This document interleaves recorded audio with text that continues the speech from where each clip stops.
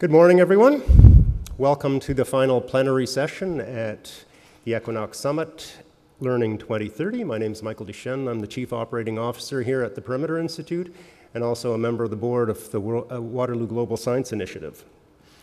Over the past couple of days, these panel discussions have given us an opportunity to set the tone for the day, exchange ideas, and continuously return to the big picture that will help anchor the summit participants as they debate strategies and approaches to imagining a school for the 21st century. Before we begin, just a couple of announcements. First of all, this panel discussion will run approximately 1 hour, followed by a question and answer session. Please take a moment right now to turn off your phones, the ringers on your phones. This event is streamlined live and is also recorded for future broadcast. And we would especially like at WGSI to thank TVO, our presenting media partner, for their great efforts in bringing these events to you online and on TV. And now, let me introduce to you Dr. Michael Brooks, the Summit's curator and moderator of our plenary sessions throughout the week. Michael has a PhD in quantum physics, in addition to being an author, journalist, and broadcaster. As a consultant at New Scientist and a columnist for New Statesman, Michael keeps abreast of science news and the current events that affect political and cultural life. His best-selling books include 13 Things That Don't Make Sense and Free Radicals, The Secret Anarchy of Science. Please welcome Michael Brooks. Thank you very much, Michael.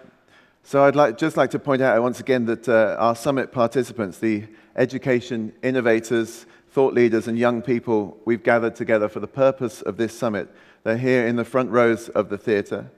Together we are working to create a joint vision, which will later be published as the Equinox Blueprint, for a scalable, affordable, sustainable education pathway for the high school graduates of 2030. Now, let me introduce you to today's panelists. Greg Butler here at the end is the founder of an innovation enterprise called Collaborative Impact. His current focus is a project to radically transform 1,000 schools in 10 countries around the world. The aim is to make these schools ready to work with new learning technologies and within the new education environment. It's a modest goal, and he has modest partners, including the Gates Foundation, Intel, Microsoft, Promethean, and Pearson. Next to Greg is Jennifer Groff.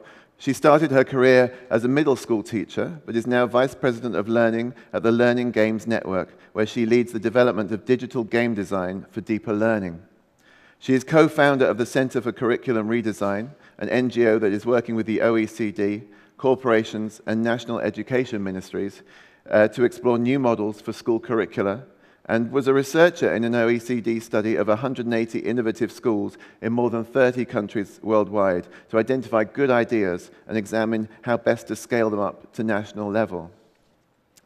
Next to Jen is Adrian Lim, who's the principal of the Nghi An Secondary School in Singapore and a thorn in the side of the Singapore Ministry of Education. I taught his school in August, which was a great experience. And I was astonished by the scale of transformation he's achieved in use of learning spaces and adoption of innovative technologies and innovative teaching. And here next to me, I have Kaisa Kuoppala, who's a former teacher who now trains teachers. She works at the University of Helsinki, where she's developing a program that will accommodate the huge numbers of students who, thanks to the renown of the Finnish education system, want to train in Finland. So today we're looking at the nuts and bolts of learning. We're going to watch the 4th video in our series, and then I'm going to ask each of the panel, to kick off our discussion by sharing the best and worst things they've seen in a classroom. So let's have a look at this video.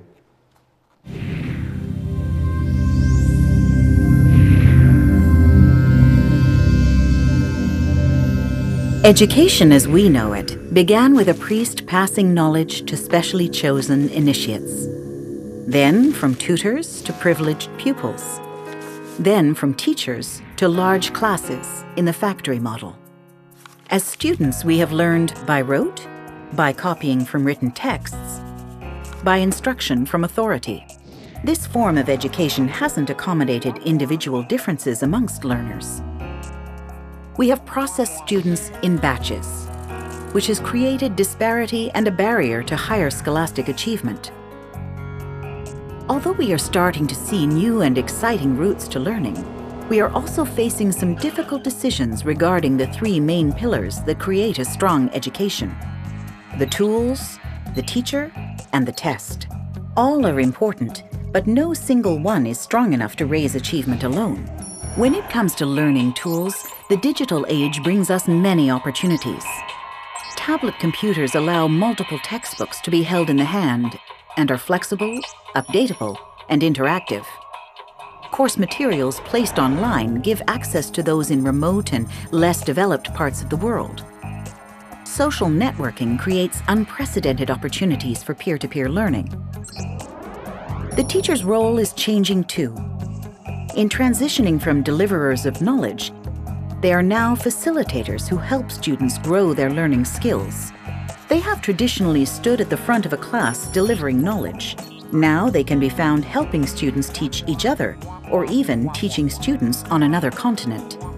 Today, one teacher can reach millions via video on the internet.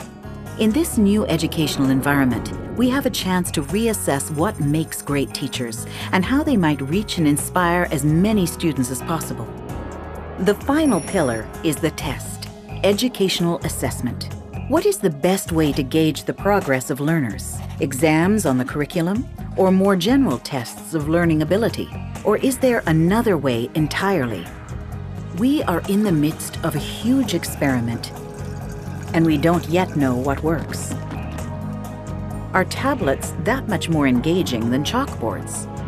Does being alone with an internet connection create a better learning experience than struggling through alongside your peers? Are massive online courses just creating bigger batches? It is vital that we answer these questions quickly and push global achievement as high as this age of new opportunities will allow.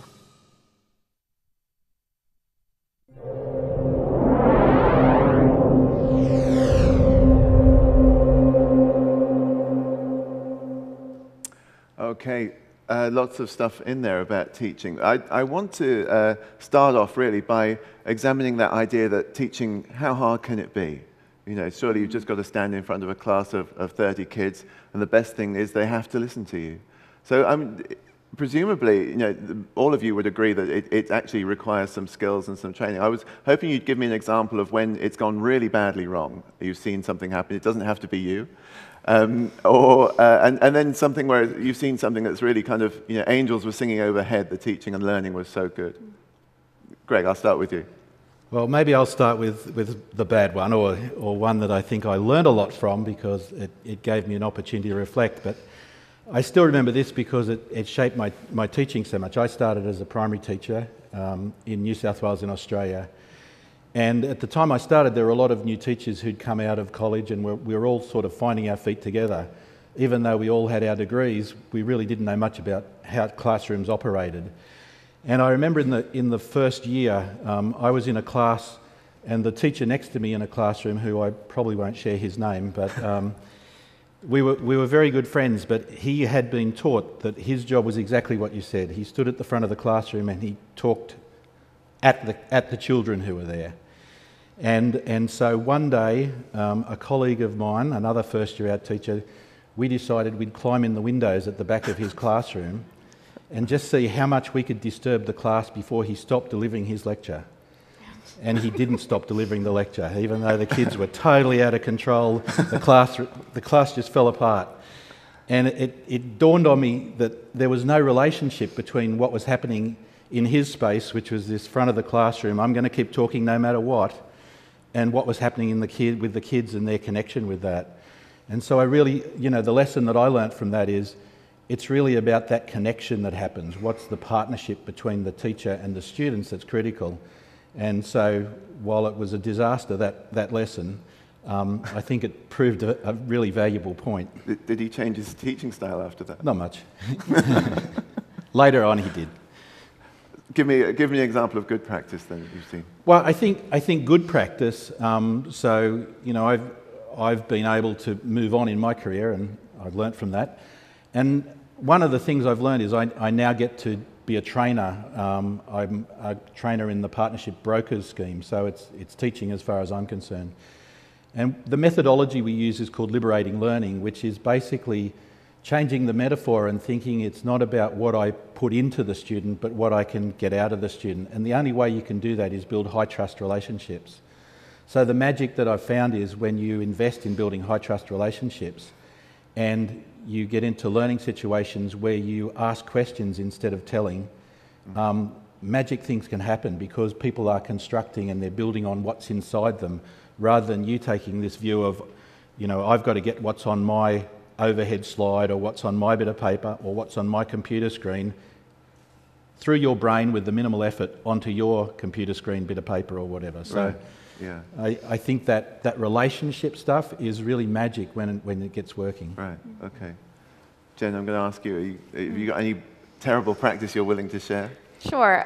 So I work a lot with schools and using technology, and I've seen many a lesson go awry because the teacher hasn't gotten enough support or training on the new technology that they'd be using. So, you know, certainly times where a bunch of iPads come into a new classroom and everything starts to fall apart pretty quickly because the teacher might not totally understand how to use the device or the application on the device for the lesson. And so if they don't know how to also manage the classroom while managing those devices, chaos can ensue. But the example that really comes to mind for me, you know, that's lack of training. It doesn't mean that they're necessarily a bad teacher. But too often we see learning environments where kids will get inspired or excited by an activity and they'll have lots of questions and want to pursue them, and the educator has to shut that down and say, no, we're moving on. And it's the curriculum that forces that, not necessarily the educator. So you can see bad practice, but not because of the teacher. Okay. And what's your best practice that you've seen? I'll give another technology-based example. I work a lot in games and helping teachers use games in their classroom. And I had a very excellent educator tell me about how he was using Civilization, which is a commercial game, in his classroom.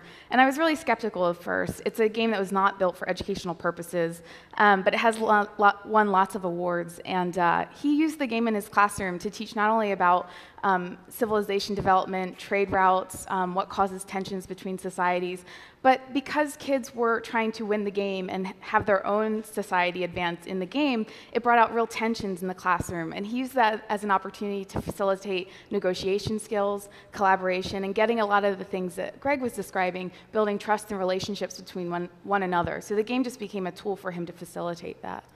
Fantastic, okay. Adrian, I'm sure Singapore is pretty much perfect, isn't it? No. You've never seen bad practice, surely? No, I can share with you a story from the principal's office.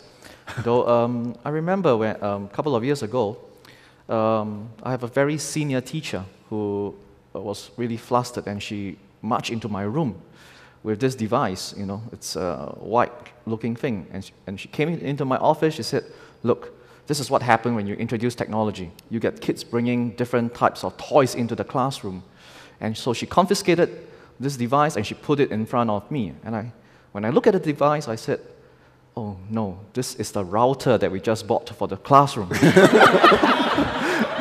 And it's our own device, but she didn't know it was a router.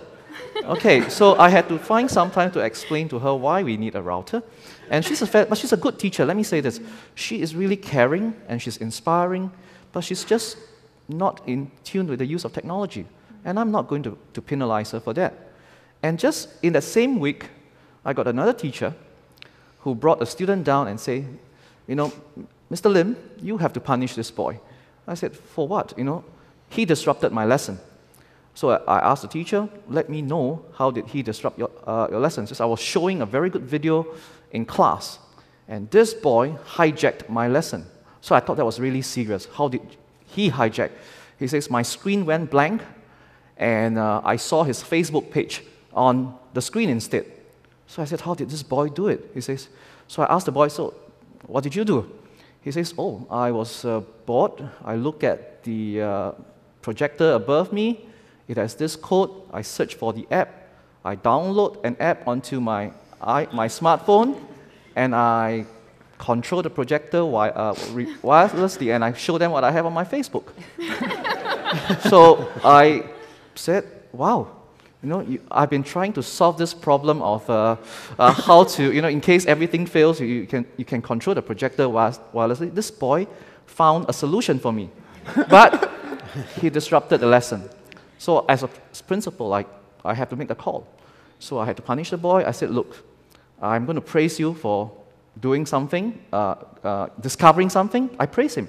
He was really happy, but I got to teach you a lesson for disrupting class. So I put him outside to do some math sums and all that for 2 hours. And you know, this boy now, he's got a scholarship to pursue a diploma in digital forensic. So we didn't kill his spirit, and we also didn't kill the spirit of the teacher. I wanted the teacher to know that there is still some form of structure and discipline. So I think that's the tough job for a principal when you have teachers of different abilities and okay, I don't know whether it's that bad or... No, that's fine. Tell us about something that's really inspired you when you've seen it in a classroom. Okay, I think I have 2 examples. One is something which I was really impressed because a very senior teacher and a young teacher work together, and I liked that a lot because I pair my senior teachers and my younger teachers together so that they learn from each other, the technology and the pedagogy. And usually, the senior teachers, they do have more experience in the class. So I've seen this lesson, which I'm really, really impressed, where it's an English lesson. I'm an English teacher, by the way, and I had so much difficulty teaching my students how to summarize. Those skills are really important to be concise. So kids are really bored when you give them this text and say, this amount of text and say, you summarize it within 100 words. So what happened was, when I went to this class, I saw how the senior teacher and this young teacher allowing all the kids to take out their phones to tweet. So I was wondering, what were they doing? So they gave them shorter text, and they told the class, you tweet the summary for a shorter text. And Twitter force you to summarize in 140 characters. And when the kids found out that they can tweet in class, it became compelling to learn summary. The skills were the same, but when they see everyone's summary up there, they were competing with each other. Let's drop this word. Let's replace this word with a shorter. So it was really buzzing. And I think that's amazing because you're using a free technology. The kids use it, and the teachers harness it and take it to a different level. Yeah. That's a technology one. I don't know whether I can do a non-technology one. No, that's great. That's great. Let's move. Yeah. Kaisa, what have you seen? Yeah. Well, maybe the experience I'll share with you is, it was actually before I was a qualified teacher. So before I had my master's and before I'd finished my teaching qualifications. But I was substituting at the local school, and I would substitute whatever teacher and subject that they would need that day. And then one day they asked me to substitute the home economics teacher. And I thought, well, this can't be too bad because it's hands-on, so I'm sure that the kids will like it. And so then I went in, and the teacher had given me a very good list of things that they were going to do, and all the supplies were there. But then when the kids started working, they would be peeling potatoes and carrots, and they would leave the peels on the counters, and some of them would fall on the floor. And later, when they'd be cooking, and cooking's not my strong suit, anyways. I think my kids could attest to that. And they wouldn't be cleaning up after themselves, and they just were making a real mess, and I had no control of them. And I was standing there and thinking, well, I'm not going to start yelling at these kids, but what can I do? But I didn't really have any good solutions at that point. But somehow I made them at least sit until the end of the class. Just sit down and stop peeling. Well, and they did clean up at the end too. But yes, it wasn't a very happy experience. So you need strategies, don't you? You need things in hand, cards up your sleeve. We definitely need those. And then when things are going wrong, we need to know when to stop and then start anew, because there's no use in continuing something that's not working out for us or the students. So tell me something that's really impressed you. Well, maybe then that would be teaching my own subject, which is English as a foreign language. And I don't think there's only one experience, but there are many of them, I think. And it's when you get the right kind of momentum going in the classroom, and the students are actually using English in the lesson, and they're talking about meaningful things and engaging with each other and interacting and just being engaged and enjoying the lesson. So that's where the aim should be. That kind of magical calm descends and. Yes, and so you somehow have to get that right kind of atmosphere in the lesson so that it's comfortable for all. So what I'm hearing is very much this idea that there are skills and there are strategies, and training is essential. Not everybody can just stand up and do it. I guess we'll talk about issues of curriculum and assessment. But let me start by talking about the kind of buzzword of everything, which is digital technology, Jen. And so, I mean, how well is our experiment with these technologies kind of going? Are we making the most of the opportunities of the digital age? Or are we making too much of them? Yeah, I was going to say define well.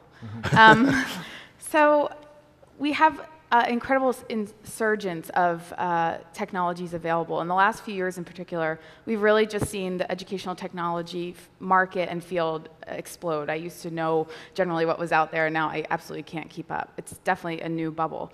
That brings a lot of opportunity, a lot of various tools that a school can use and a teacher can use. It also brings the challenge of finding the right tool. It's so dense now, it's really difficult to determine what's the best tool and tools for your environment. I think the challenge that always persists with educational technology is your stance towards it. So too often, the stance will be you get excited by the technology, you lead with that foot. And so I'll have principals say something like this to me, we just got 500 iPads, we're so excited, now what do we do with them? And in environments like that, it's really difficult because you're leading with the technology, and that typically doesn't mean that you've put a plan in place for training the teachers. It often means you haven't thought about the type of actual learning experiences and the interconnections that you want to facilitate, and then what tool serves that. So, but there are environments that do that. And so the more we can share that knowledge and build on that knowledge in the field of education, that's the stance you start with, and build out from there, we can really leverage the power of educational technology. Okay. Greg, is that something you'd agree with, or do you think it's a kind of distraction? I don't think it's a distraction. I think the challenge is that what we've seen over the last 30 years of educational technology is a general focus on acquisition of technology, which I think Jen highlighted, the view of, well, now we've bought this technology, what on earth do we do with it? And I think that's almost counter to other, if we look at other industries or other areas, it's counter to that view. I mean, I couldn't imagine a business going, we got 500 iPads, now what are we going to do with them? There'd be some thinking about how do we go through a change process and what is it that we want to change before we apply the technology. So I think to some extent education's got that wrong because it's been driven by a view that it's really important for kids and teachers to have access to technology, which I absolutely agree with, but I think the implementation hasn't been structured in a way where it works. And the result of that is what we see is, again, exactly what Jen said. There are pockets of excellence out there, but we did a scan earlier this year and we can't find one system that has been able to scale that excellence. So the real challenge, I believe, it's not a yes technology, no technology, or should we buy technology. They're all important considerations, but it's why you would want to buy technology and how do you scale that across a system, because if you don't, you end up with pockets of inequity. You end up with some schools who are doing really great and some schools who have technology and it's not delivering on the promise that it could have delivered on. So part of the work that we're doing is in our project, New Pedagogies for Deep Learning, is saying that while the technology is important, it's more important to think about what we know about change knowledge. And there's some great leaders in the world who have invested their careers in looking at how education systems can change. Michael Fullen here in Canada is an example of that, and we're working with Michael on this project that we're doing. And then looking at what are the new measures of learning, because we have today measures of learning that I believe aren't mapped to the outcomes that technology might deliver. In other words, too often politicians say, let's buy technology now, why didn't it lift test scores? And that's a stupid discussion, really. Right. It's like, So I think the bottom line is, if you think about those things and the new pedagogies that you want to see in action, then you have a decent frame for change, as opposed to saying, let's buy something and hope something happens. Right, okay. So let's strip away the tools for the moment and just go back to basics. Adrian, can you define what makes a great teacher? No, I think what makes a great teacher is always enduring, and we heard from the keynote at the opening ceremony, a great teacher is always a caring teacher. Now, and if you're a caring teacher in the 21st century, you got to understand that things have changed. The kids today are born into the digital age, not by choice. So as a caring teacher, you want to find out a little bit more about what engages them now and how to make that learning process better. So I would say care and will always be there. And I'm glad that the Gallup poll shows that people are still talking about teachers as somebody who's caring. Yeah. So I think a great teacher now is somebody who's adaptable and really agile, because things have changed so fast, and not to be stagnant. And I think that there lies the challenge of teaching. It is not an easy job. It is a job that you've got to continually innovate. So I don't agree when people say that teaching is the last job. Teaching must be the first job, like in Finland, where only 1 in 10 get into the teaching profession. And I was told that in Finland, I can ask Kaisa about that if you're a teacher, you're the #1 lifetime partner that people are looking for. And I think that's something. And in Singapore, we set high standards for teacher, because we only recruit from the top 1/3 of the university cohort, and we have a 1-year-long teacher training process where all the pedagogical stuff and how to use technology, classroom management, and all that comes into play. And I think it's really a whole process from teachers' education school, undergraduate school, so on and so forth. But my answer is care. That's what makes a great teacher. Right. Thank you. Kaisa, I'm sure you're bored with our obsession with Finland, and it's kind of a fantastic education system, but we are obsessed, so I'm going to still keep talking about it. What has made Finland so great a place? I mean, you've got people flocking to go and train there. Is it the teacher training? Do you produce great teachers in Finland? Well, I'd like to believe so, and we think that we do. And maybe you know that in Finland, all teachers must have a master's degree.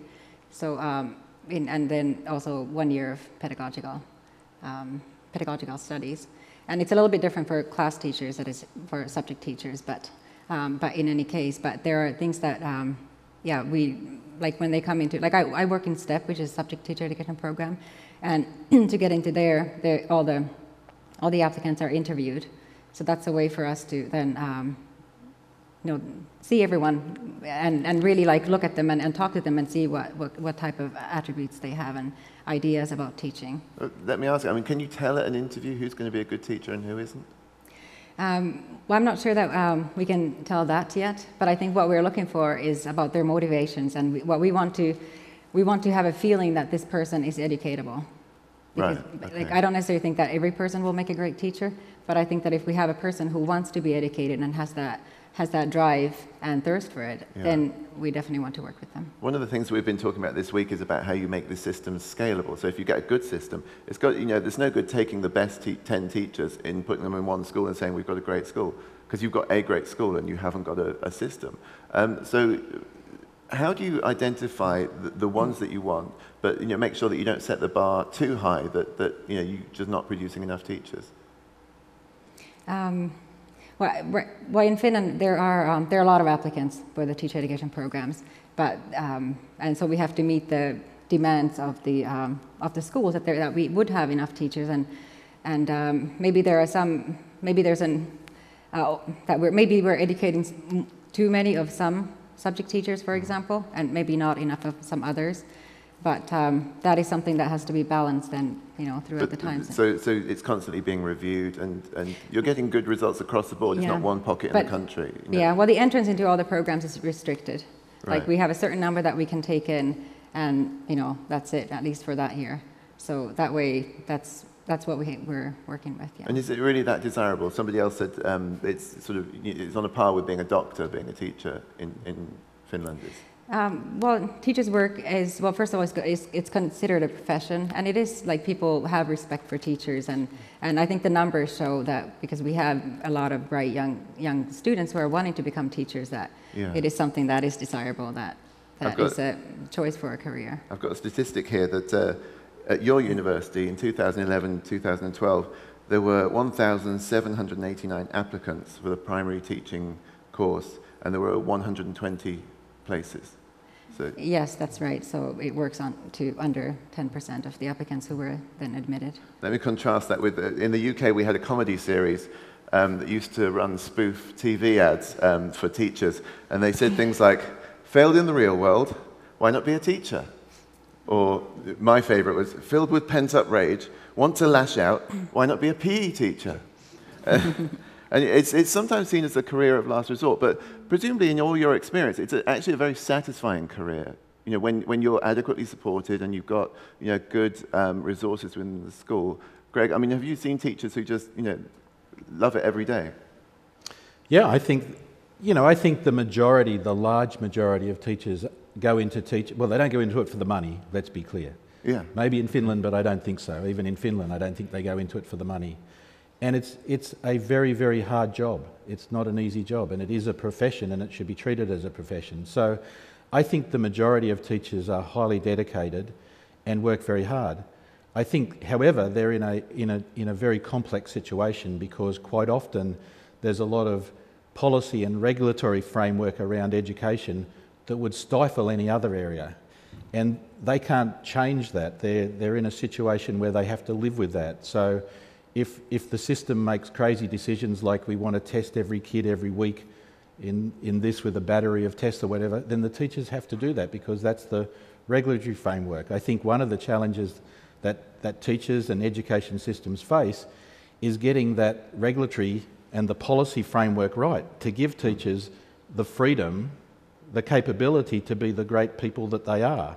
And it's not just chance, I think, that in Finland they've taken an approach of not testing the kids every week and not having a strong focus on national testing. And Kaisa can correct me if I'm wrong, but I think, you know, we're starting to see that the countries who try and drive change through tight accountability, through acquisition focus in technology aren't being successful. So I think we've got to rethink some of those things and say, how do we allow the professionals, teachers, to do the great job that they should do, and most of them can do, given the right settings. Right. Adrian, I mean, you're a principal. Do you see that as part of your job as a filter in protecting your teachers and enabling them to get on with the work?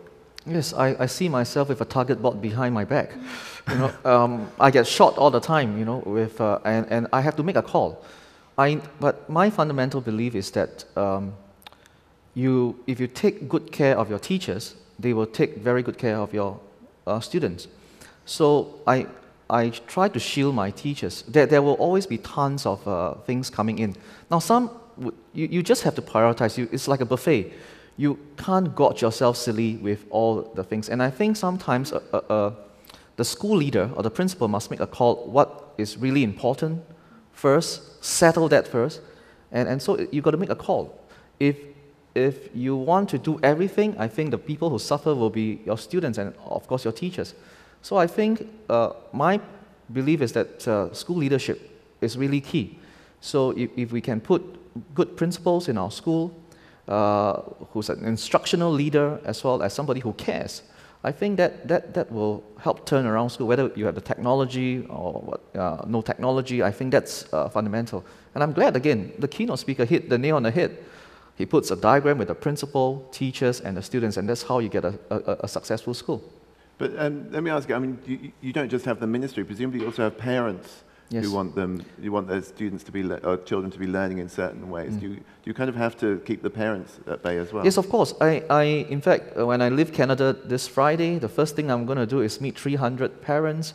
So it's inevitable because there's a certain level of accountability, and I feel accountable to all the parents.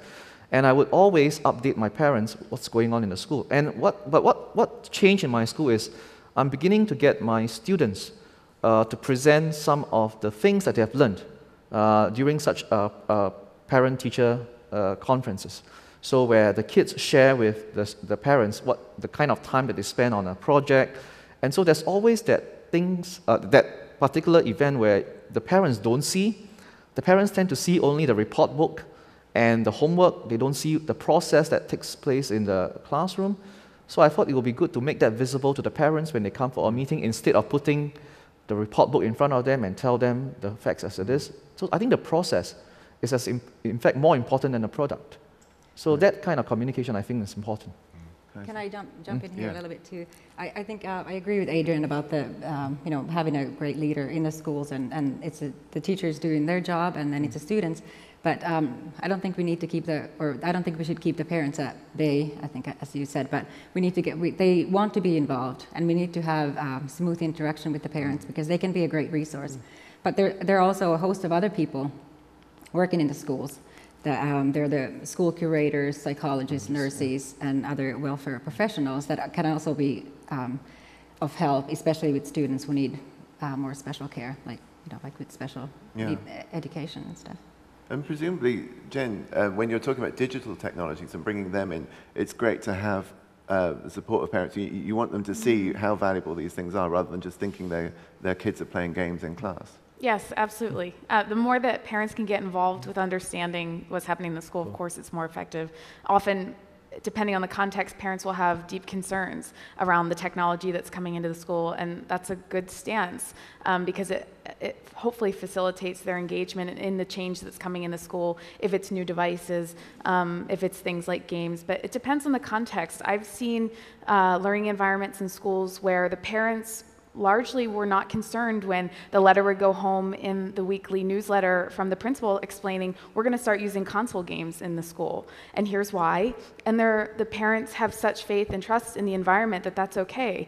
But I've also seen schools where there's a big misconception about what that means and is it going to be good for my kids, and it can take a lot of work to get parents bought in and to understand what teaching and learning will now look like in the school or where we're going towards. Right.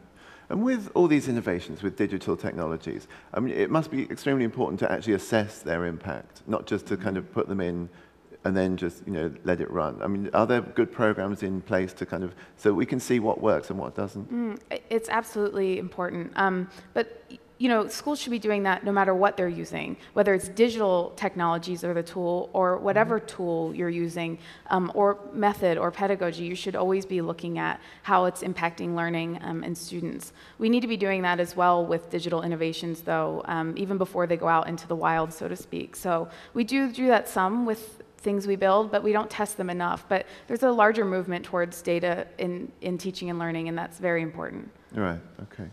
Greg, you're talking about a radical transformation with the projects you're doing. Is that digital technologies or learning strategies? You're trying to change 1,000 schools in 10 countries and radically. Tell me some of the strategies that you're using. Well, it's definitely taking advantage of digital technology because digital technology provides unique opportunities to bring change and to bring benefit to the teaching and learning process.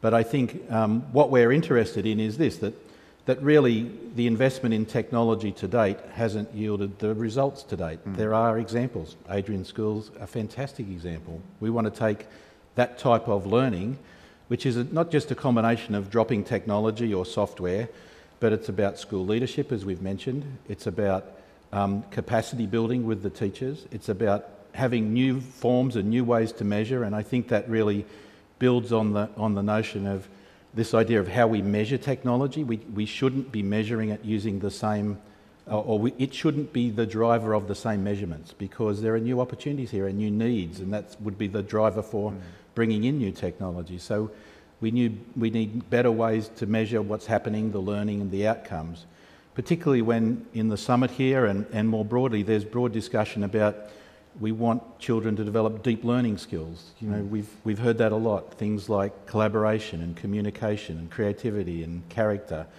those type of skills. The question is, how do you measure those? And it's not a pencil and paper test, I can assure you. And so the technology, what we're trying to do is say the technology plays a part in that.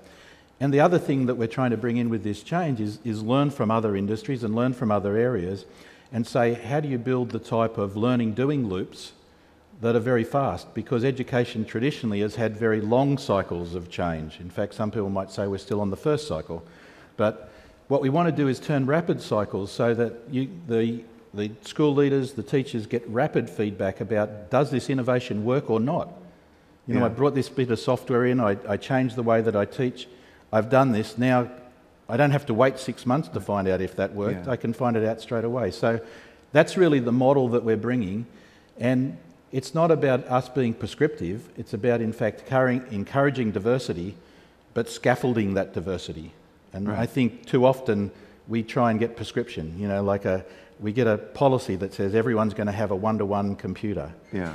And it's a nice notion, it's a great vision, but really what we want to do is generate the type of ownership at the school leadership, at the teacher level, where they can say, this is how the tool serves my pedagogies. Right, right. Can I just build Yeah, on that? sure. I just want to underscore that point, that it's really important that we have these rapid cycles. And it's not just asking, does this work? It's how does this work in our context? And by asking that question, not only do you get the feedback of if and how it's impacting your students, but you also get teachers bought in on it. You get them thinking about their own practice. You get them moving in a direction and iterating toward a new place rather than, here come all the iPads, now we're doing something big and different. And that's much harder. Right. It's not the growth and the change management that Greg was mentioning. I know, Adrian, you kind of encourage rapid feedback. You have a scheme in place on a Friday. Yeah, Your Fail Friday. Tell us about that. We have this Fail Forward Friday, where our teachers get together and we really trash it out and say, if this doesn't work, let's put it aside. Or we ask a few questions. Why could it have been better if it's done this way? And I think that gives the teachers a safe space to experiment, while at the same time be courageous about their failure and not to take failure so seriously, but to look at it and say how we can improve. So Jennifer talks about the iterative innovation. So that kind of process is really important, a cycle of improvement. And I think they need support from that, because if you have a culture in a school where people are afraid to fail, and your assessment of the teacher is based on how many successful projects and not the failure, and your school will stay very stagnant, and you're not going to move very far ahead. Right. And the other thing I encourage a lot is the small little classroom research, what we call action research.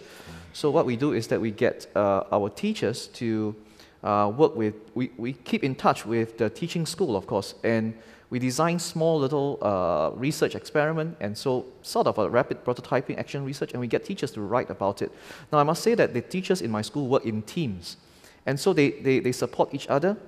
And I get my teachers to publish or even to present at overseas conferences, summits, and it could be a poster session. And my teachers get very excited by that because they feel professional when they get to talk about their work to like-minded people. And very often they go out with one idea, they come back with 20 ideas, and the system keeps improving. Can I just add one thing, which I think one of the most powerful applications of technology in education, I believe, is the networking of educators. Right. Because, collectively you build this great brain, this great ability to share what works and what doesn't work. And interestingly, from research that I've seen, educators are some of the strongest users of technology out of the classroom.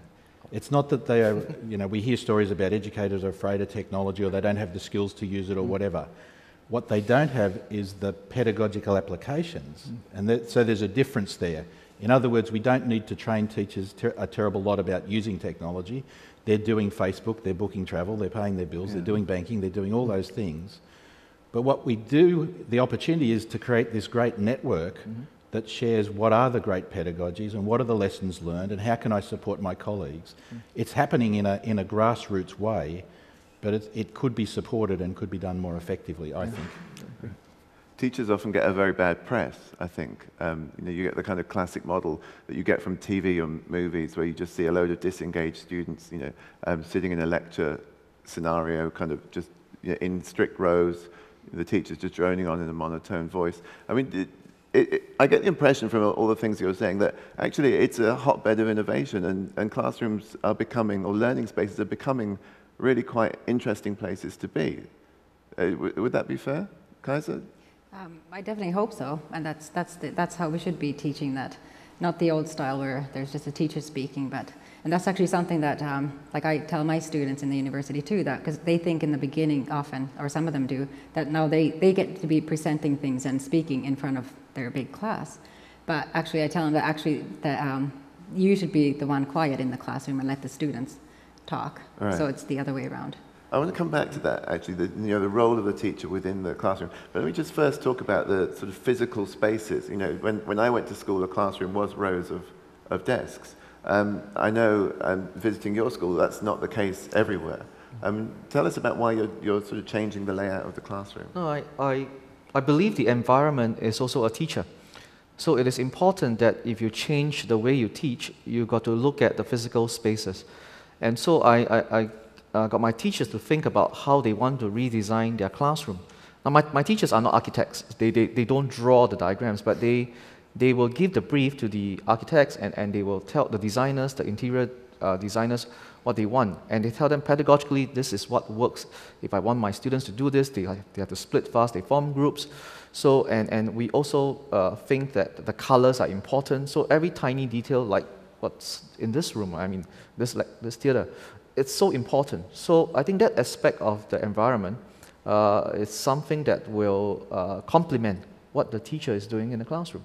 And I think if we put a little bit more attention in that, we could get a whole systemic change and not just relying on the teacher alone. Right. Yeah. Greg, is that a scalable thing? I mean, this is, if we're talking about changing, what a classroom looks like, and many of our schools and classrooms were built a long time ago, it's pretty difficult to innovate or change that. I would have thought it costs money for a start. Well, I actually think it is if you focus the innovation in the right part. So I agree wholeheartedly with Adrian, but there's actually lots of flexibility in a square box. Right. And that's what most of the cells are currently. So I think you have the opportunity, and with a bit of creativity you can start to do that. And I think it's really interesting sometimes even, well, it should be more often involve the students in that design process of what's the right learning space for me. And I mean, I think, again, I try and draw analogies from other areas, but if you look at what's happening broadly in office spaces, walls are coming down. We had this idea of, I've got a little office, that's my space where I work.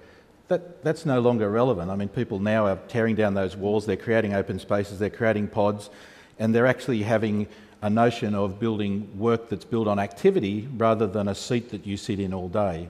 And what's happening in education now is that there's a similar thinking in that way, and saying, how can we build the right spaces, even though we may have 4 traditional walls, where we have activity spaces? Because sometimes I might want to work alone, sometimes I might want to work in a small group, sometimes we want everyone in a circle. All those things are relevant. And then you can, when you take that, then you can start to play with what's the right type of technology to enable that style of learning, and how can it be configured. And generally it's not just one approach either, that you may want a large screen like we've got here, you may want kids with individual devices, you may want collaboration type devices like some of the new tables or large screen touchscreens, you may want video windows that give me views into other classrooms where I can do video conferencing.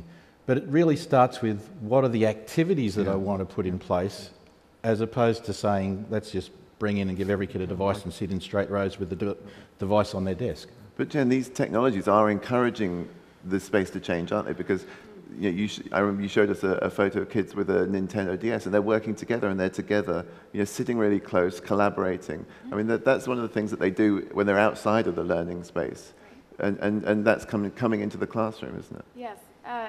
Technology really enables you to reconfigure things, as Greg was saying.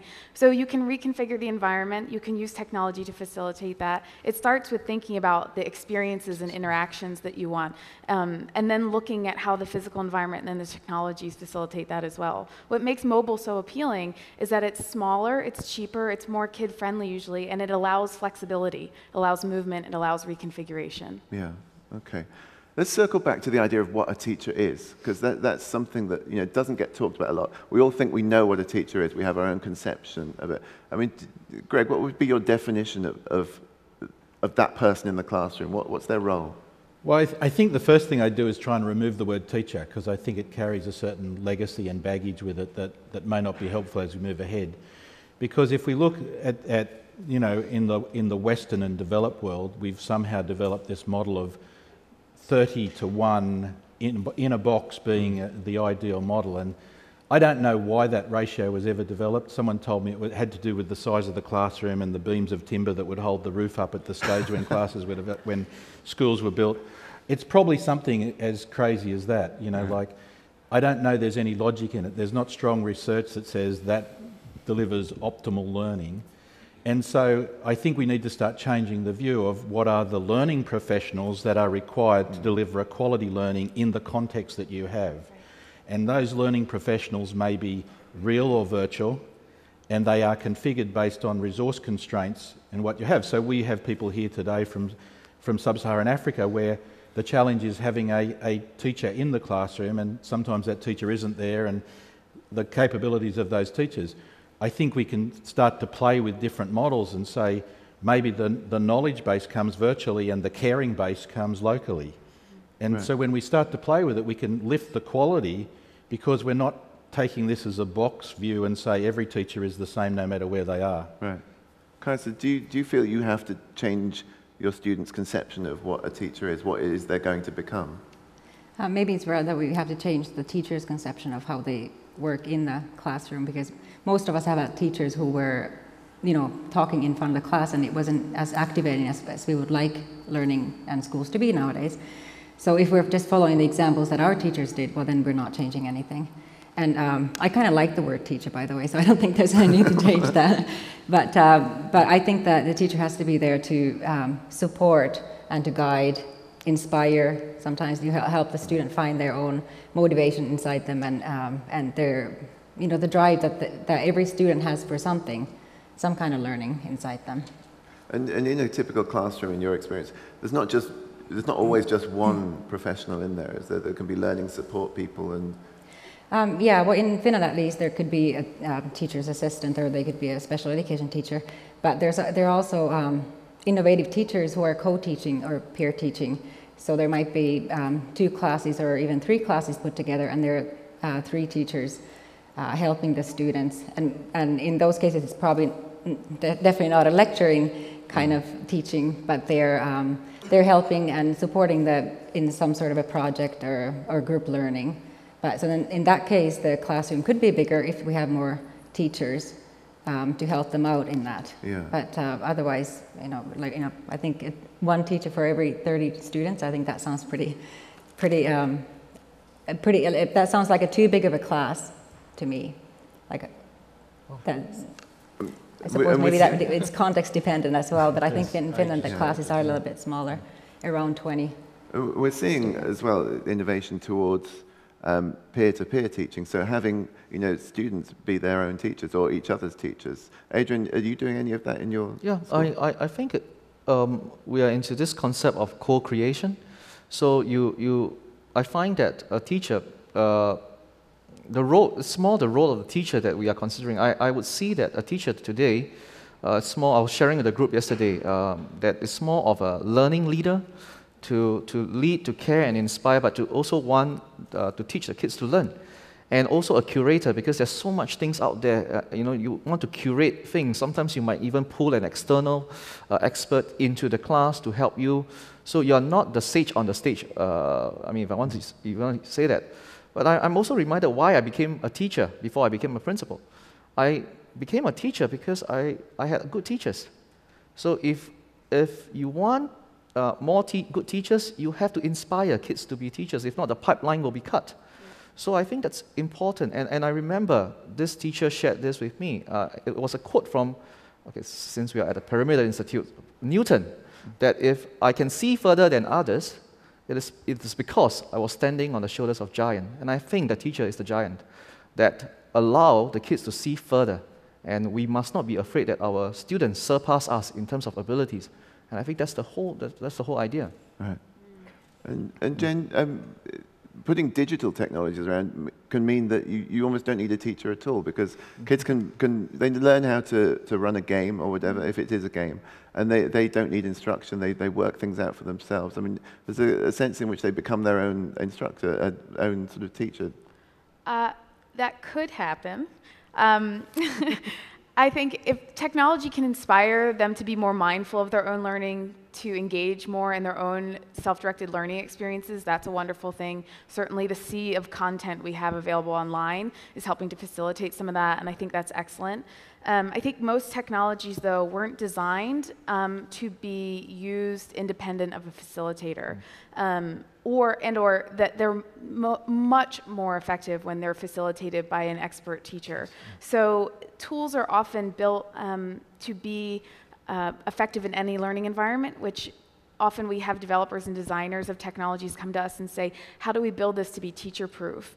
And we typically don't want to work with those people, because technology really, it's not, again, it's a tool. It doesn't do it on its own. It does it in relation to others. It sits as the mechanism by which it can facilitate the relationships and the deep inquiry together. So again, the lesson I gave earlier that was so powerful was because of a master teacher who could manipulate that tool in that way. If those kids were just playing Civilization, probably would have ended in fistfights. Greg, you wanted to come in on that? I was just going to say, I think, you know, there's been a lot of discussion over recent years about the changing role of teacher, and it's absolutely right. So historically, the teacher was the font of knowledge because that's where knowledge was held. We now have information explosion in the world, so there's really less need for that role and more of a need to be the lead pedagogue or the person who can help shape the learning. But the other research that's coming out that's interesting, I think, is from researchers like John Hattie in Australia and others who are saying the role of the teacher really needs to be one of a partner with the learners. Right. And I think that's a really important piece. And when you bring in technology, then that actually, in a collaborative technology, you can enable that role far more effectively, the role of a partner in learning with the learners. Right. And I think the role is changing and it's inevitable and it's important that it does change. So we need to help facilitate that change and use the enabling technologies to move more towards this trusted, deep partnership relationship, right, rather than command and control, me telling you that you're going to learn. We've only got a couple of minutes left before we're going to ask the audience to come and ask their questions of you. So let me just quickly do you think that, we're talking about how we're learning. What about what we're learning? Do you think that should be dictated by government or ministry, or do you think the students should be setting their own curriculum to further their own learning in a way that they want to learn? Jen, let me ask you. Well, given the work that we do at the Center for Curriculum Redesign, I think there is some value in having independent bodies or governments decide what is learned at a more macro level. Certainly the learning sciences really can tell us a lot about the way people learn math best or other learning progressions. So there is some value at a big picture influence. At the same time, we know that kids learn best, we all learn best when we're most motivated and engaged to learn something, and that usually comes from our own intrinsic interests. So there has to be room and space for us and students to define what that is, to pursue their own interests. And there's lots of research to show that that's the most effective learning experiences, that when you're able to do that, they gain the most. Kaisa? Yeah, I definitely think that we need to rethink of how, I don't think that the students are always capable of knowing themselves what they need to learn, that I think they need guidance in that, and that's what we have teachers and these other infrastructure in place. But there are bright students that could do it on their own, but we need the, but I think we need to rethink of how we're teaching and what we're teaching, that we're teaching things that actually are in the real world and not just separate subjects as we're doing it now in many cases. Right. Adrian, is that something you're practicing, allowing students to, I do what we they conduct want to do? a survey every year on how the students want to learn, and that's where we crowdsource for ideas, and those information from the students gets to the management, to the teachers, and I don't see why not, and I think it has worked for us, but I guess the teachers got to be brave. Because really, when you have it's that power relationship that we've been talking about. So, I think that feedback is useful for teachers. So they have to be brave about it. Okay, thank you. I'm going to open up to questions from the audience now. If you can make your way to the microphone that's here on this side, I'm going to invite members of our panel to come and have the first opportunity to ask questions. And if I could ask you to make your questions actual questions, rather than statements, and be concise, that would be fantastic. And then we can fit in more opportunities to hear these opinions. Thank you. Is it on? Oh, yes, it is on. I actually have a question. I do have a question. Many of the ideas suggested today, new environments, peer-to-peer teaching, shift in role of teacher, experiential learning, have long been a part of the Montessori approach. And I'm just curious how much opportunity have any of you, or even has the summit considered that approach to learning when Montessorians are also looking at technology and innovation? And is there room for Montessori in all of the discussions that are going on in this summit? Thanks. Who wants to take up that? Kaisa? Well, I could say that I think that there are definitely regular schools that also employ these methods and these things that you just mentioned, that not only the Montessori I guess personally, at least, I haven't talked about it this week. But it is something that is out there, and there are good, innovative teachers that are already using those. But it's something that we really need to encourage all of our teachers to do. Greg, is education moving towards that Montessori model, would you say? Well, I wouldn't say education is moving towards one model, and I would agree with Kaisa, but I think there's a lot to be learned from the lessons of Montessori and other approaches. What I think is that when you get a more open view of learning and a more focused view on the learner and learning, and you look at then how you can enable that the best way and use digital technologies to accelerate that type of learning, then you've got best practices or approaches that others should be looking at. So I think the key message here is, how do we build an environment where people can see what works and what doesn't work, and then make informed professional decisions about what they apply in their own environments? Adrian, I just wanted to ask you, I mean, do you get to choose things like that? Can you go to the Ministry of Education and say, look, I've seen this happening, I want to try it? Yeah, it's flexible, but I guess it's good to have diversity, where you don't put all your eggs in one basket. So I would encourage my teachers to try different things, and well, there must be some consolidation, of course, and when we come together, we buzz about it and we see what works and what doesn't, and that's the Feeling Forward Friday thing I was talking about. So I do encourage teachers to try different methods, but I think there must also be some form of consolidation, like what Greg was mentioning, where we are given choices and we have the professionalism and the knowledge and the expertise to choose what works in that context. Okay, let's go for another question. You started to touch on it already, but if we're sort of redefining the role of the teacher in the sort of the next generation of schools, how are we getting teachers those skills, those tools that we want them to have? How are we going to grow that? How are we going to create the next generation of teachers who can't draw on their past experience as students because it's not what learning has traditionally looked like? Good question. Jen, do you want to take that? It's a good question. So I think it's a couple of things. One, there's a lot of focus on teacher preparation programs, so starting with folks coming in. Some of the things that Greg talked about, connecting and networking teachers, building better tools that help them to share knowledge and best practice and connect with one another, and giving them the time and space to do that. But personally, I just think it starts in the learning environment itself. How do we build in opportunities for teachers to try new things, make them feel comfortable and supported to fail and share their best practices, or to share what worked and what didn't work, to try new things, to give them access to one iPad or 3 so they can try them in their school and send them back and decide whether or not we want to purchase them. Those are often big purchase decisions that happen years in advance, and there's no iteration. So much more flexibility in the environment itself for the professionals, and many environments don't have that. I think somewhat we're driven by the current system we're in, which also needs to evolve. So, a lot of the teacher preparation programs, and I will be honest, I worked as a university lecturer in a teacher preparation program, need to evolve because they can sometimes, I'm being gentle here, take a rear view look at what learning and teaching is about and try and bring that in. So I think part of the critical thing is there needs to be strong motivation and support for innovation in teacher preparation, and maybe looking at very different views along the lines that we've seen in other areas, like medicine, where there's a strong internship and linked to the current practice through being embedded, rather than have models where it's theoretical and then thrown into apply. Right, okay. Let's take the next question. Yeah, so I'm currently a high school student in Kitchener at Cameron Heights, and I've heard you talk about teachers who are reluctant to embrace new technology in their classrooms, but I just wanted to know if you've ever encountered students who are reluctant to embrace the same kind of technology in the classroom. Great question. Yeah. 100%. Yep, absolutely. So one of the things we look at are barriers to change. So what prevents schools from changing?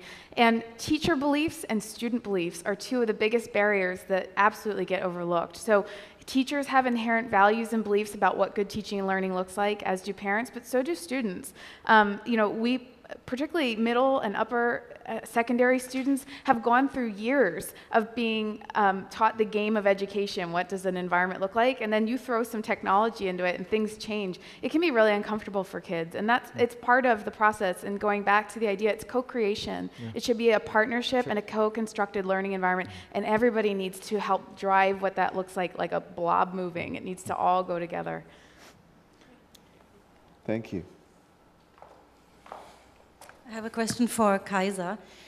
You were attributing the success of your teachers or your teaching model in Finland in part to how many teachers you let into the teacher education program in relation to how many applications, so that it's quite a tough process.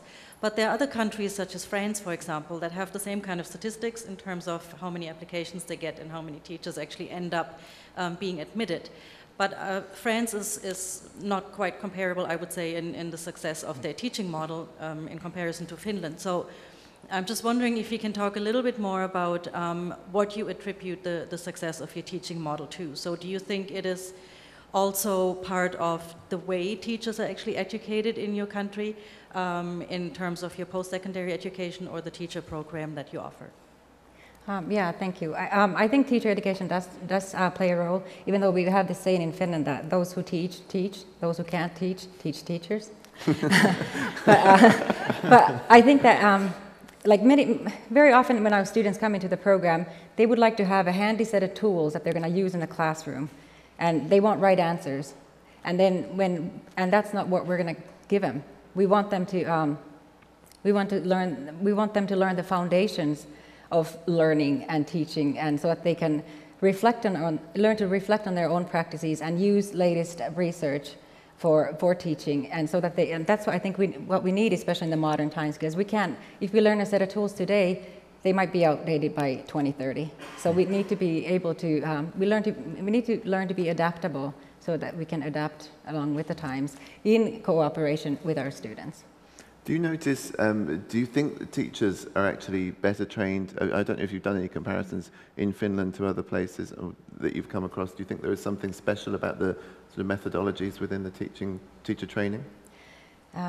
Well, in my university, we have an emphasis on research, and we, all students, they must do a thesis, pedagogical thesis during their pedagogical studies, so that they would learn to be researchers in their own teaching, and they don't have to actually do action research, what some of Adrian's teachers are doing, but they would learn those skills, how to look at their own teaching and the results of their students, and that they could improve based on that. Sorry, I just realised I slipped my own question into audience time. Chris. Jen made a really interesting reference to data in the classroom. I wonder if she and others might expand on that. Sure. So there's a large emphasis now on collecting data rapidly and using it to inform teaching and learning instruction. It varies by context and what that looks like. It can mean data that's collected through online platforms that quiz kids every day, multiple times a day or once a week, and teachers are given time to review that data. It varies quite a bit. But certainly data can be very valuable. I think in large part it depends on the type of data collected, and we're only just beginning to really get a sense of what good data looks like. Can I add I'll add something rather to that, because we've been working with a group in Australia that have been looking at doing a national assessment of just one grade level, doing it in a digital way. So all the kids would take this assessment online, same day, etc. And what they had to scope out what the computing power was that was required to do that. And just to give people an idea, so for I think the number is about 1 million students in one day to undertake this one test is the equivalent of what Facebook uses in one day. So this is all new application. It's really at the top end of big data. But the neat thing is, because of the changes in technology, we're now able to do that. 5 years ago, we couldn't do that. It wouldn't have been possible. And that's only a regular type of test. When you start to look at collaborative measures and what's happening with collaborative assessment, where we're trying to measure complex skill sets, the data requirements go straight up. The great thing, though, is that with the tools that are available, you can start to draw some real amazing conclusions from that data that you weren't able to do 5 years ago as well. So I agree with Jen. We're just at the beginning of a new age of understanding what happens in these interactions and the measurement, etc. So it's really an area of growth. Okay. Is data a big thing for you? I don't think it is a silver bullet, because I think if I see a child is sad in class, that's data to me. I mean, I would like to find out what's wrong with the child, and I think simple powers of observation from the human eye and the emotional connection is just as important. But it's good to have data. I'm not ruling that out, because I'm also putting some learning analytics in some systems. So I think the kinds of mundane things that teachers used to do that can be automated, we should automate it and we should make it work for us. But I don't think we should remove that human connection. And I think, Greg, you alluded to that. I think that's great, because you need everything. Yeah. Yeah, okay. Thanks. We've just got a couple of minutes left, so let's have this question. Okay, this is for Adrian. In your experience, how do you remove the negative aspects of the power dynamic of the traditional model, principal to teacher, teacher to student? I think you need to be a fun principal in order to do that. You got to take things very, very lightly and don't take things so seriously. I really feel, for the job, because I chose teaching because I was inspired. I will never forget that, and I said that earlier. And I think when you want to work with kids, you would want to have, okay, I must say there must be some respect. I mean, I come from, I'm Asian, right? Right, so the sense of respect is important, and I think we were taught that as kids, In some schools in Singapore, you still see kids, when they see teachers, they bow down and they greet the teachers. And to a lot of students, that's good, and that's the respect they want to accord to the teacher. But and a lot of them were really young kids. When they come to me at the secondary school level, I told my teachers, let's not be so hard up about people bowing down and greet you. If they choose to do that, so be it. If you want to bow back and greet them, fine. I mean, I'm not going to stop you. But I think you have to take things lightly and don't take things so seriously. But at the same time, maintain a professional distance. That respect should still be there. And I think that's where learning, mutual respect between students and teachers, that the students have a voice, the teachers have a voice, and you allow that to grow, and I think you can have a school. But nothing is perfect. I do say that sometimes I do have to sit students down and say, look, I'm going to take you to task. So it's not an all fluffy and all happy kind of thing, because life is not like that. We got to get real, isn't it? But I think on the whole, if we have some mutually agreed principles on how we want to run the school and how we want to work in a school, I think that's the beginning of wisdom as a whole school. Okay. So probably I shouldn't make my children bow to me. I'll have to stop that. Kaisa, let me just ask you very quickly. I mean, is there a respect and a kind of mutual respect between teacher and is there a distance between teacher and student in Finnish culture? What is culture? Okay, within the environment? But yeah. I think that I think we need to earn respect. It's not something that the students just give to us. I think we all know that. And we like to think that there is trust in the Finnish school system towards teachers, and just a respect for education overall. And that's not to say that it wouldn't be here in Canada or elsewhere in the world, but yes, it's something that respect is definitely something that we need to earn with our actions and our speech and our behavior towards the others. It does seem like we're coming into this kind of hopefully new era where the learner is kind of coming up and the teacher or the learning professional is coming down. You're getting this more equality in the classroom, in the learning environment that we're working in. So it looks like a very positive future. I just wish I'd been born a few decades later.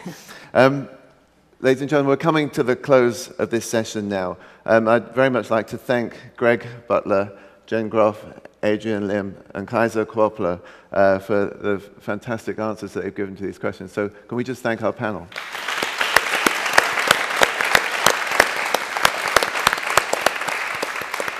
All of our summit participants will now move into their day of collaborations, sifting through the ideas for a school for the 21st century. For those of you watching online, stay tuned for tomorrow's closing plenary at 2:00 p.m. when we'll share the Equinox Communique, which is the vision and framework that we've been working on together all week. And you can find details of that at WGSI.org and TVO.org.